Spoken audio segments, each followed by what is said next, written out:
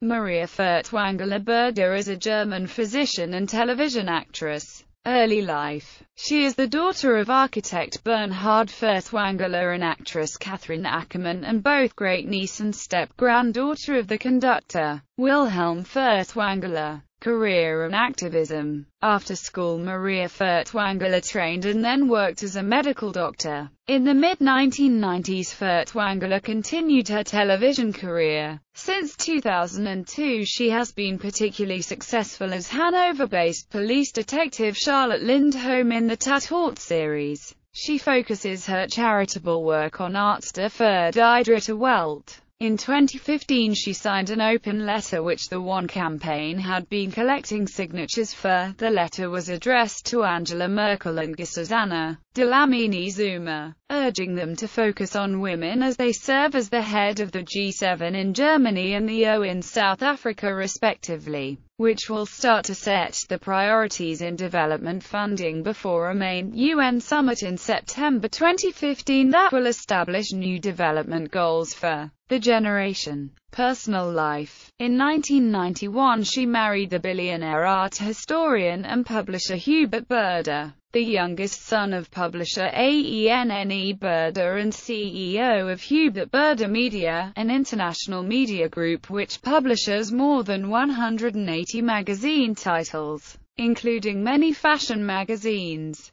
The couple has 2 children, Jacob and Elizabeth. Awards. Among the awards Furtwängler has won a Bambi and the Deutsche Fernsehpreis in 2007, the Goldene Kamera in 2008 and the Romy in 2009. She has also been awarded the Order of Merit of the Federal Republic of Germany in 2003 and the Bavarian Order of Merit in 2007 for her charitable work.